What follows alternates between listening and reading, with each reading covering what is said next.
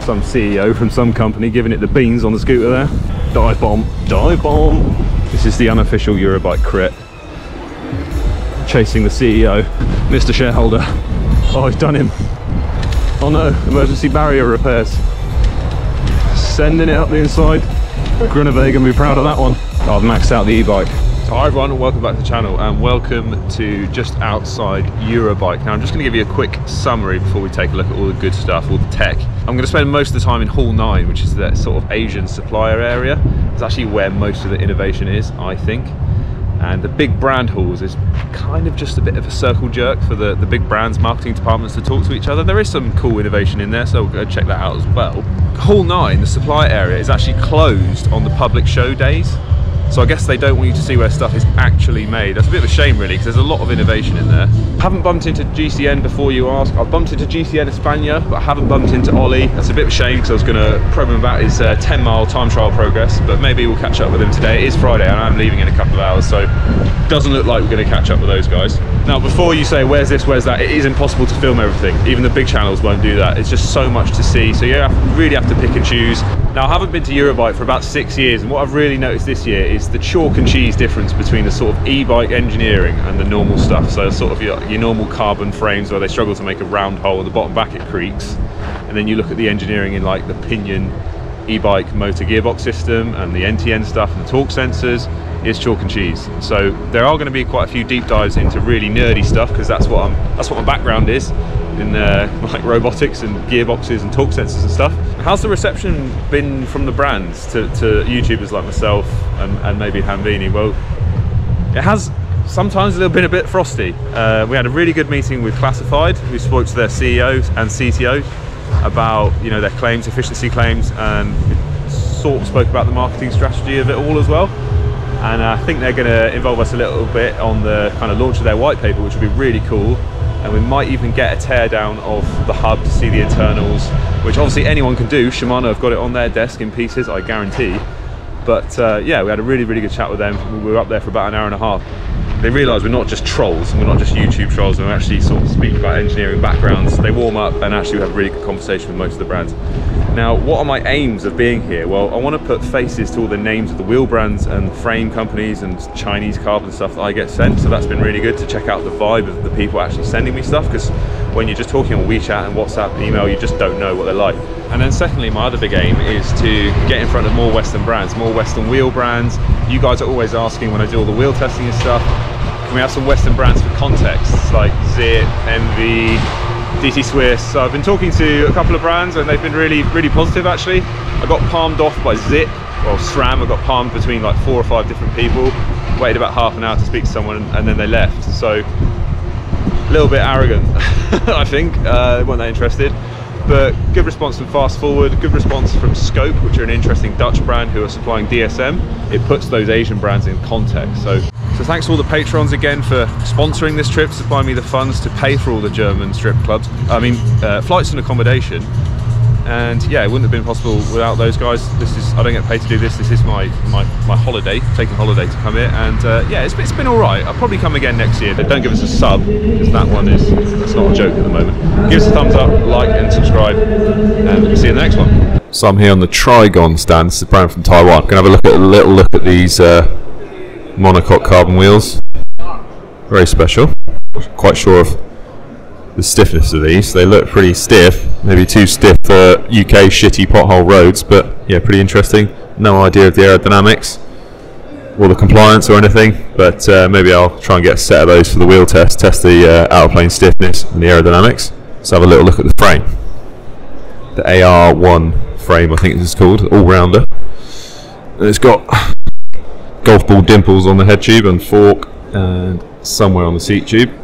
Kind of looks like I've done a shot paint job on my BMW with a rattle can and the paint's bubbled up, but it's not. It's supposed to be like that. It's dimples. No idea if that's going to work at these Reynolds numbers. That might just be marketing. No idea. What I do really like is the integrated blips, climbing shifters on their own integrated handlebar. That's pretty cool.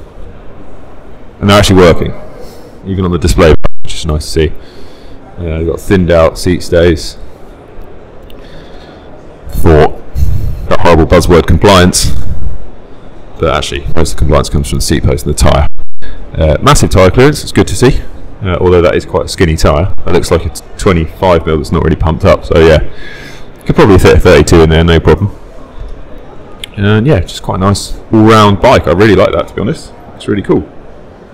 Nice combination of aerodynamics and simplicity and lightweight. So it's like when you go to your grand's house and she's got one of those sort of like non-slip bath mats. I reckon they've just cut one up and stuck it under the clear coat, because you can see the carbon weave through that red lacquer, and then you've got the dimples on there. They're sort of on the leading edge of the fork as well, and they are. Oh, this one hasn't got it on the seat tube. That's unusual, because the other one did. So maybe this is a prototype or V1.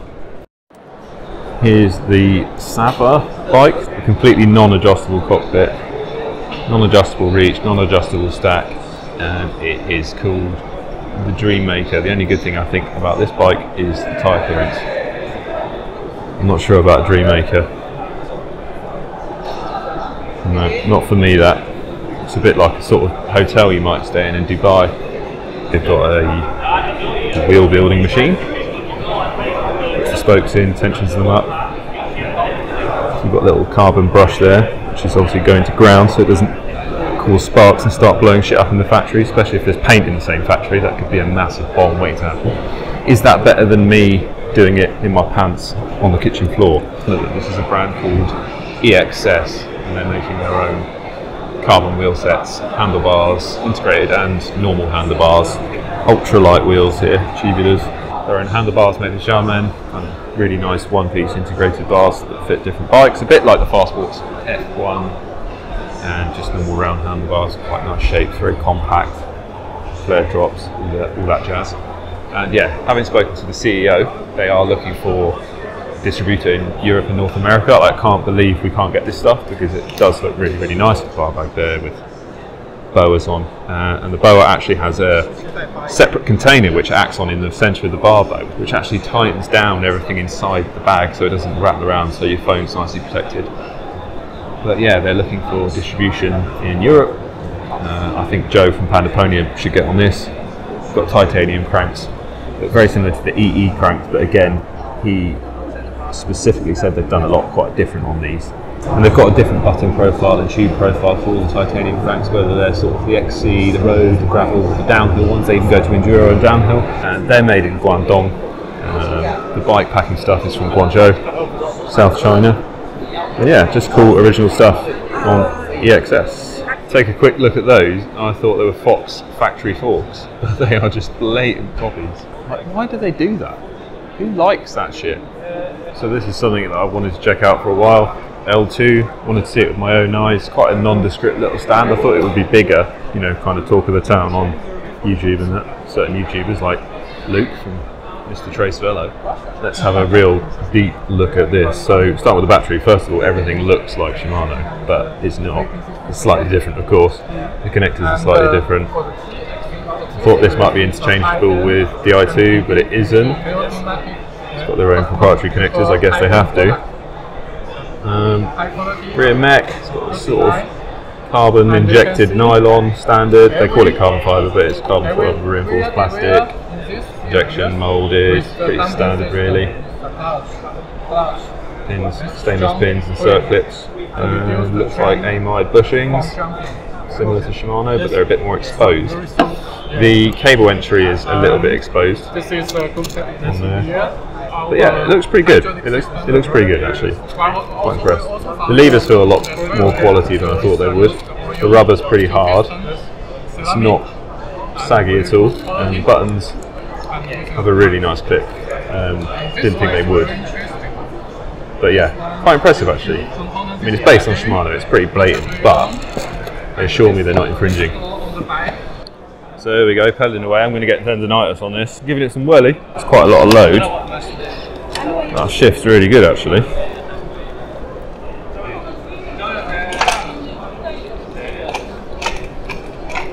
It's not too nice on the back. Does feel really good. Bit hard. And very slim, so it's going to quite a lot of pressure on the hands, but pretty good. So weirdly, for a group set, the front shifted better than the rear did. The rear was really clunky going up the block. I noticed the chain was just sitting up on the teeth before dropping down, but the front, couldn't fault that. It was really good.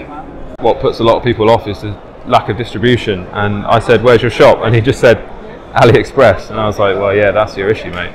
They are looking for distribution. Obviously it's pretty difficult at the moment, but they're based in Zhuhai in China, which is near Macau, near Hong Kong, and they own everything, production through to all the test labs and everything. And he also mentioned that they are continuously improving it. So this is like V1 point something, and they're on V2 point something. And I said, well, what do customers do when they get V1.9 and then a week later you release V2? When are you going to finish and like draw a line in the sand and call that your product? Because I think that puts a lot of customers off. I guess it's a Western thing, and maybe in Asia they don't care so much. And he said, well, you've got a 2-year warranty. So thank you very much. That was his answer. So I think I might hold off with my own money on that one just at the moment. So this is hall 9.1, and if you want to start a bike brand, this is where you come to find your wheels, your frames, carbon or hydroformed. You sit down, you open the catalogue, and you talk prices. Now there's a brand I gave a good roasting to, but they've upped their game since then, and we'll ask them in a minute if they think that was beneficial or not. But yeah, we'll drop back to Elite in a minute. The patent holders of the carbon spoke world in Xiamen. You see all the different types here. I've got some of their prototypes. They're sort of in-house wheels on show, which I'm not sure if they're selling direct to consumer, but obviously this is the kind of spoke that you've seen on a lot of the wheels that I review on the channel, and they've got some of their sort of prototype wheels out on show. So sort of one-piece hub flange design there, and they're bonded into the flange, and obviously adjustable at the rim edge, and then fully adjustable ones like you're normally used to seeing with the taper lock ends. It's kind of the normal one. And yeah, seriously impressive. They've got some automotive stuff on show here. With a very interesting finish on this rim. It's more dimpled, it's sort of like coarse knurling, some weird finish. And then a one-piece flange again, centre lock. Very unique. So we've got Farsports, one of the oldest and the best. And we can see which German brands are working with Farsports to make OEM stuff. But, you know, no problem with that. They are some of the best quality rims in the business. Xiamen OGs. Seems to be having a helmet malfunction. Right, so I'm here on the NTN Europe stand. Told them they're going to have to lower their standards if they want to get into the bicycle industry. But this caught my eye because I've been in torque sensors for many years, and they are trying to get their torque sensor technology into e-bike drive systems. So here we've got a little demo, and I'll show you that in a minute. But basically how it works is you've got this output plate, this torque plate with a compliant ligament system inside it. And you mount one encoder to the center and one encoder to the outside, and you basically measure the twist, which you can calibrate for torque. In the bicycle application it works quite well because you can get that blue part, which is the plastic version of that, in quite a small axial space. Now I appreciate this is very nerdy for most people. They probably don't care about e-bike drive systems, but this is probably one of the most elegant torque sensors I've seen in an e-bike drive system, because it has a very small axial width and there's no hysteresis like you get on strain gauges. There's no problem with adhesives. The only mechanical hysteresis you have to worry about is the bolt. So that brown ring in the middle is the kind of input encoder, and the output encoder is the one on the outside, or vice versa. And the way it works is this little magnetic wheel has magnetic pole pairs arranged in it, and there's a tiny reader. This is their own one, but IC House is a big supplier of magnetic encoder readers and magnetic wheels. And yeah, it's a very efficient way of measuring crank angle, pedaling rate and instantaneous torque with very little noise, very high accuracy. It's probably the most nerdy thing you've probably seen in this video, but something that caught my eye, and it's a massively booming market, the e-bike drive systems. This technology is used in ABS sensors in automotive, so measuring wheel angle and wheel velocity very, very accurately. I'm at the Winspace stand. Steve, my wonderful assistant, is going to take me through the new mega wheels with the carbon flange. So for this new item we just launched during the Shanghai show in the early of May, And compared with our the old flagship Hyper Ranger, we do have several features that I can mention and introduce to you. The first one is the carbon spokes. In Hyper is divided each components, but for this one is the spokes is the integrated one. And also for this one, it's quite a stiffness. The other point is for the hub. For the hub compared with Hyper, this one is ratchet. Okay, so there's another features. And generally, compared with Hyper, we have some weight advantages compared with the Hyper. So there's the several features here. The rims is a little different, but the spec is same. So this whole line is really interesting because traditionally this is all suppliers. So if you were a Western brand and wanted to sticker up a set of Chinese wheels and put your name on it, or you're an OEM bike company, this is where you come. But now you've got people like Elite and Farsports and Winspace who are doing direct to consumer, so they really shouldn't be in. Oh my god, what the fuck? In China you call this Kuaizi, right? Kuaizi, yeah, it's my microphone. I'm here with Elite Wheels. Obviously you've seen them on my channel before. Hambini's turned up. We've got Peter from cyclisthub.com, and then Rita is marketing for Elite, and Patrick, brand manager for Elite. Originally you sent me some Elite Drive wheels for reviewing on my channel, and maybe my review was not so positive. Do you think in general that was a good thing or a bad thing? I think I think a true review is very good for the brand. Not just help us to improve, but also help the audience to understand the product truly. So that's important. I don't think it's a bad thing. I know there's some problem with our bearing before, and we fix that and do the improvement. I think is good for our product. Why do you not make hookless rims for road bikes? I think if enough people want to have hookless road wheels, then we could consider making them. We're talking, or Elite, we're talking about wind tunnel testing. Yeah, the error margins are too big.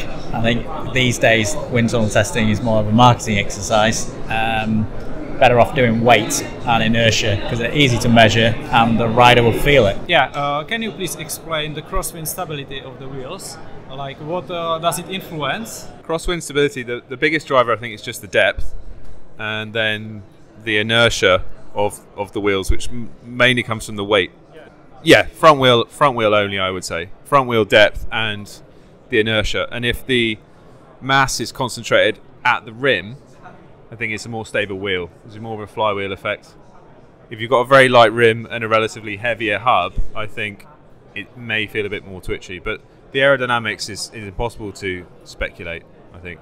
The rim shape, V shape versus U shape. Well, I think in steady state CFD and wind tunnel, you can test a later kind of separation or stalling on a U shape or toroidal shape. But again, it's all very theoretical until you actually do any testing outdoors, because all the outdoor conditions are different. I don't know if you've got anything to add to that? No. 30 grams apparently, the world's lightest through axle. So you got a carbon fibre shaft with the hex moulded in, or broached in, but I assume it's moulded. And then I'm told that is fixed on, so the aluminium end, the thread, is fixed on just like the carbon spoke is. So it's got that kind of taper lock technology which is patented. And you'll also notice there's a flat or a keyway on there, so it's not completely round, and that's what reacts the torque. So in theory it can't come off. Quite clever. I'm not sure I trust those yet. I'll let some other guinea pigs try those out, but super light, and yeah, I quite like the kind of 80s gaming retro branding. But also here in the booth next door is some of the brands that you may have seen. These nice Cybrei Carbon cranks, super light, and their carbon chain rings, which aren't actually carbon. I think they're 7075 with a carbon plate bonded on. I don't think it's actually going to add any stiffness, because the stiffness index, or the Young's modulus of a mixed twill weave like that, is probably the same, around 70 gigapascals as the aluminium. So cutting it off and then sticking it on, it's not really going to do much. It's just aesthetic, I think, but maybe save a bit of weight, of course, but it's not going to add much stiffness. Not too much to see on the Shimano booth, but it is absolutely massive.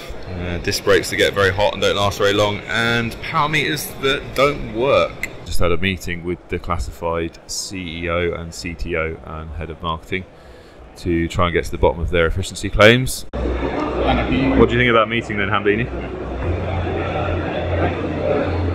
And they shouldn't have published their kind of efficiency claims before really getting that white paper out, and because obviously you guys are technical, you want to know the ins and outs of everything, so you're not disputing it. It's just a bit of a weird tactic to make these claims without really going into too much detail, because it just leaves doubt. So they're going to try and get us involved, whether we're going to get a tear down or something to actually look inside the planetary gearbox system, because my background is torque testing, doing back-to-back rigs for robotic joints and stuff, so it's right up my alley, building torque test rigs to measure gearbox efficiency. So kind of let them know that, and then their ears pricked up a little bit, and they've invited us to Belgium to check it all out, but obviously they're very sensitive about what's inside because of Shimano and SRAM, blah blah blah. Right, I'm here on the Campy stand. It's actually pretty small considering it's only showing one thing, but the rear mech is an absolute chunk. It's massive. My camera for scale. It's a big boy. Super record.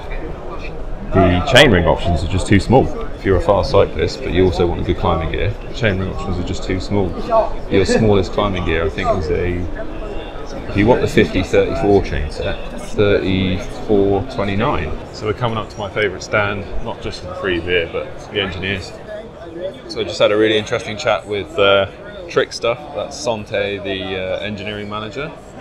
Also on the Tricktsuff stand is this company Trumpf. They're doing additive manufacturing, laser sintering titanium, and Tricktsuff are making some cool levers and small parts using that. It's a bit like Renshaw, the UK brand. Don't know if I'd stand on that. So our discs are available. Tricktsuff are using it to make custom levers. Matthias from Pinion, and he's going to take us through the all-in-one DC motor and pedal assist e-bike drivetrain system magic do-it-all box. So please take it away from start to finish. How does this work? Yeah, it works basically in this lower region. We have our standard gear set, which is working with 2 gear sets. The first one with 4 gears, which are going into our switching shaft, and all the gears are freely turning on the switching shaft. And the 3-wheeled gears on the outside shaft are connected to our crank. Yep. Yeah. And depending on which gear it is coupled, one gear on the switching shaft from the first gear set is connected to the gear to the switching shaft, and the second one on the second shift, and then we have 12 gears in total. And now we included an electric drive motor in the whole system, which is located here. Yep. It's a motor of an industry motor out of the automotive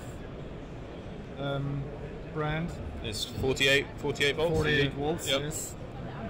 And it pushes the torque, its torque to the second part of the gear set on the switching shaft.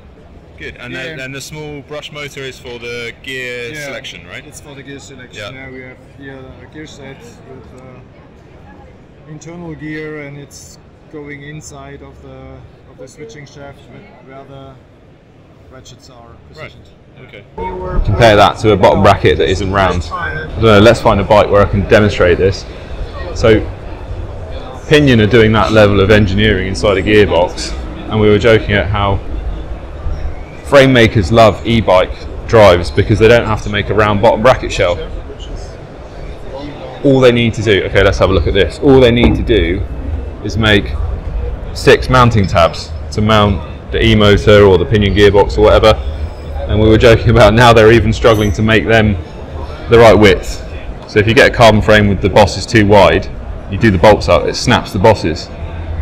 So that is chalk and cheese of the bike industry. You've got engineering like this, but the carbon frame makers can't make the right width bosses. Let's find, okay, so this is kind of a modern example, but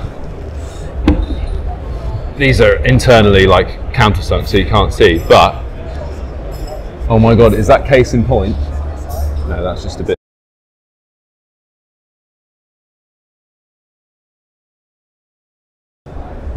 So I don't think that's cracked, but anyway, if the bosses on the frame are too wide, when you bolt the drive system to the frame, everything gets pinched in and it snaps. Just spotted this on the Lombardo stand. Aero e-bike, ultimate thread machine, ultimate granddad racer. Croder from Taiwan in the supply booth, and these caught my eye. These adjustable cranks, sorry about the lens, the shutter speed's correlating with the LEDs in here, nothing I can do about that. They are adjustable on this kind of sliding pinch bolt assembly, and these are meant for bike fitters, but I just got talking to them. They don't really have many sales in Europe at the moment. They're looking for distribution. I think they've got a UK distributor, but I proposed them a video, an aero video on the TT bike, because these are normally meant for the bike fit studio, and they fit on a single ring like that, 54 tooth, to be perfect for the TT bike. They have a 24mm axle interface. They also make it in steel. And it'd be really interesting to make a video on those and just see what results we can get. I think they go from 140 to 180, so it'd be pretty wacky to do a 140 test on the TT bike at the ISO power, see if there's any aero differences. So the stand with the tallest people at Eurobike, I feel quite at home here, is Koga, Dutch company. They're making all sorts of bikes, but they're kind of known for their track bikes. Dutch track team.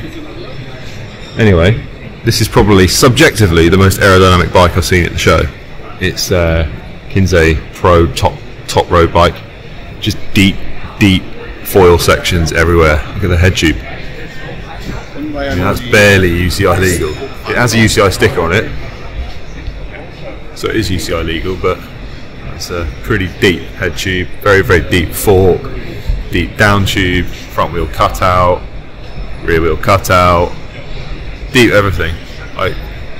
Subjectively, of course, and I hate saying this, but that does look rapid. Non-integrated cockpit, well, semi-integrated, so that's quite cool. Seat post is pretty slim, which is what you want on a stiff old bike like this, up and down. Tyre clearance, let's have a look at that. Not the best. No. Ah, damn. It was all going so well, wasn't it? But that's a 28. And the diameter's pretty tight. You could probably fit a 30 in there, maybe even a 32, but it'd be pretty tight. It'd be very tight down there for 30. So, for shit roads, not enough tyre clearance for me.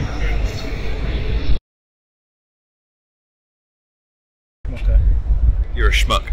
You're a cycling industry schmuck.